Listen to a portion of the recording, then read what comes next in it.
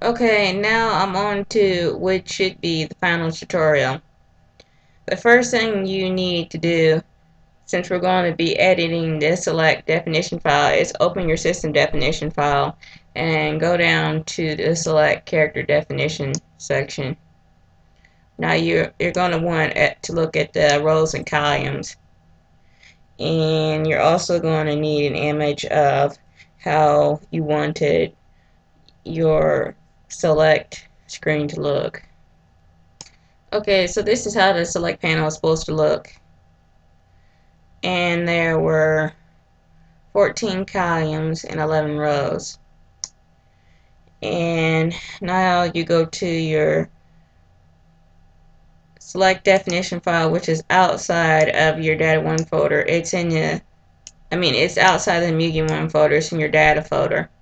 You want to open it with Notepad, and what you're going to see, when you open your select definition file, you should see something that doesn't look anything like this.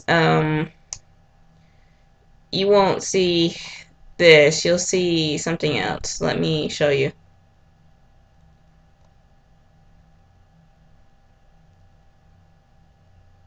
Okay, this is what a new Mugen definition file will look like. Select definition file will look like. You only have 2 characters.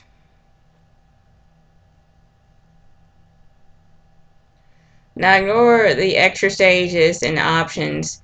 I'm going to assume since you've added characters to Mugen before, you know about this section. The only thing you're going to focus on is this section right here. And what you're going to need to do is you're going to need to copy and paste these 2 names as many times as you have I think as many times as you have rows. I've already edited this select definition file from a previous Screenpack. And so what's going on here is I have it commented for the first row, and since I have 11 rows, I need 11 characters. Now what you're going to do to create the effect that I have here is that for the very first row, which would be right here, there only needs to be 2 characters. So what I would do is I would erase these for the first row. And what you do to create a blank row is you go blank stage, blank definition, and you might want to add some sort of comment right here so people do not add characters in this space.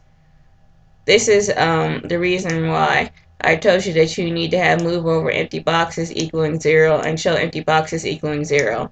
So let me show you what Mugen looks like currently.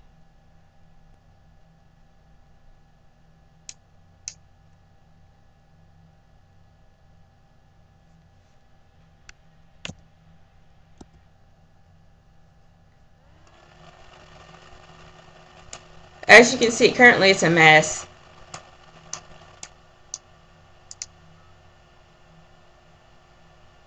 So to fix that, go to your select definition file, and I'll erase everything except for the first 2 lines.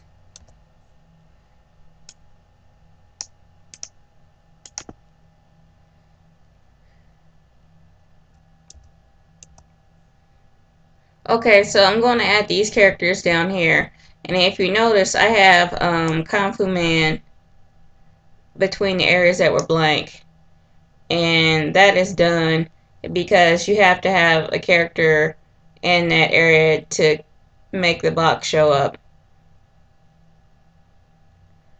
So the second row is 13. So let me remove these.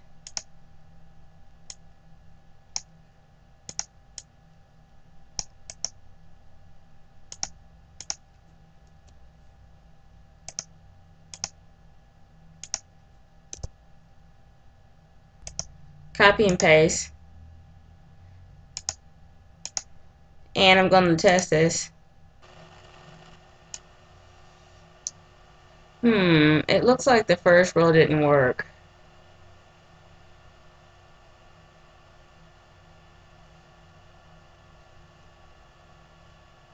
Oh, that's right. They all need to be blank.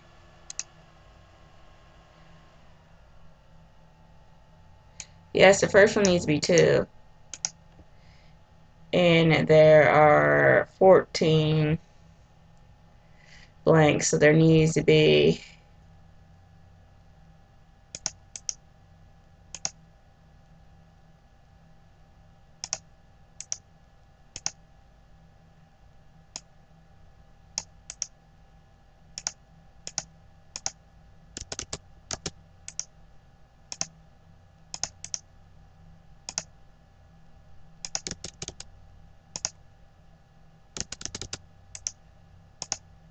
so there's 12 blank so there's 12 blank spaces, and there's 2 spaces which are for characters. And that should work. Okay, and you can see that there are 2 spaces like right here. There shouldn't be one right here, but when I fix this, it should look like this in the end.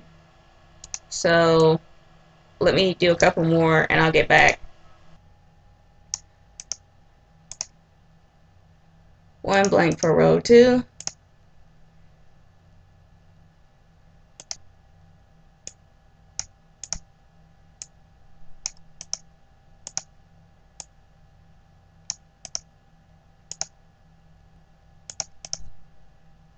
Zero blanks for row 3.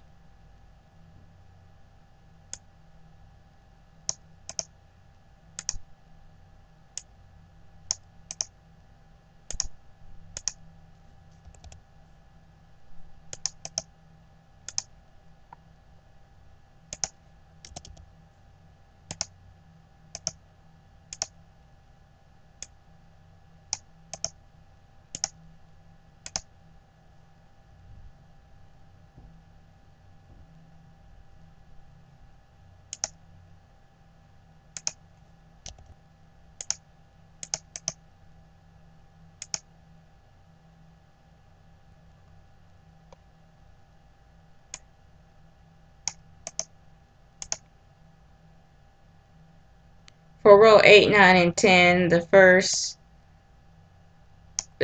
slot is blank.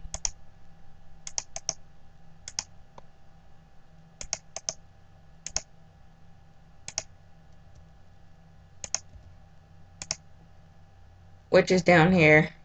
This would be the first slot. And for row 11, 4 in is going to be blank. And 6 out is going to be blank.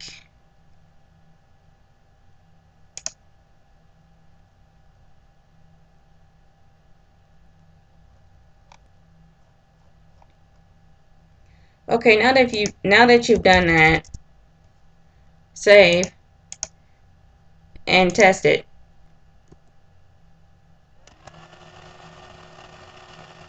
Testing again. Okay, and it seems like it turned out right. So what's going on is the first two slots have a character in it. The other slots are just blank. It has a blank character. And some of these slots are going to have Kung Fu Man in them. Because basically what you do is you just fill in the areas that need characters with Kung Fu Man. And then you fill in the blank slots with blank character blank stage. Now, I was wrong when I said that you could not get spacing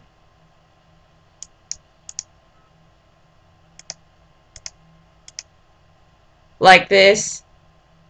What you do here is you just lie to Mugen about the width of the sprite, the background sprite. So what I did is just that I went to the cell size and I said that the width was, I think this is the width, no, this was the width. I said that the width was 48, even though originally I think it was 24. So that actually forced Mugen to draw the boxes further apart on the x-axis from here to here, and I left it, I think, at 6 or 7 pixels. So when you combine the two, that's how I was able to get this layout. Um, since this is the last tutorial, I might as well um, admit that I'm having a few problems with the Screenpack. One of the main problems with the Screenpack right now is that I'm having some problems with bitmap fonts. For some reason, I have not gotten bitmap fonts to work properly in this Screenpack. It could be because there's something I forgot to do between this Screenpack and the last one. I'm not sure. I think it could have something to do with it not being paletted. Um, the second thing is I'm having some problems with portraits. I'm probably going to have to come up with custom portraits for the Screenpack, and I need to make the template. And also I need to set the positions for all the characters. The last thing is that I'm having some layering problems and the background showing up for the intro screen. And I'm having a layering problem with the background sprite. I know in the previous Screenpack I had the portrait behind the sprite, but I'm not sure why. So this is the last tutorial in my Mugen Screenpack tutorial series. I probably will release a video of what the Screenpack looks like when it's complete. And I also may release some corrections if I find out that I've made some more mistakes in my previous videos.